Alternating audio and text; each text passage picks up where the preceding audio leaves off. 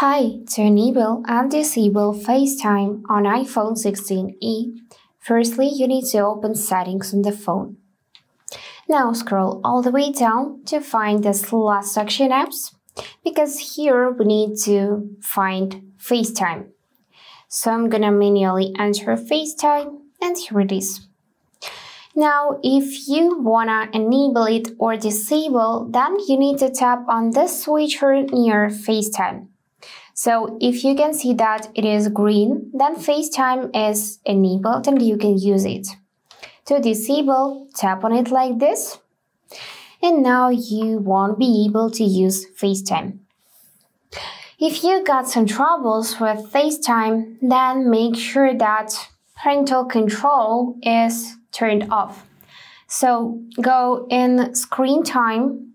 Here you need to find Content and Privacy Restrictions, and then go in the section Allowed Apps and Features and make sure that FaceTime is allowed in the list, so the switcher is green.